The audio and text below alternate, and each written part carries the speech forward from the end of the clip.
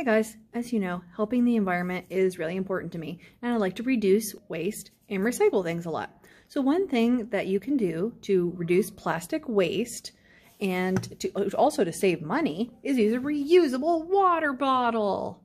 So this is my giant reusable water bottle.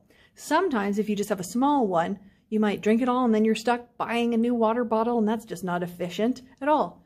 But this giant water bottle, which I like to call Big Mama, has 4 liters of water in it. That's enough for me for the entire day.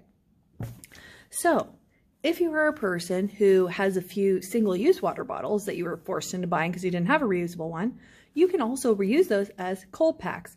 Fill them with water, put them in your freezer, and you can use that as a cold pack in your lunch or in a cooler if you're going on a picnic or something.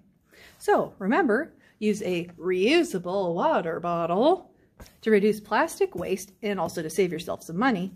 But if you do have some old water bottles around the house, you can use them as cold packs. Eco-friendly.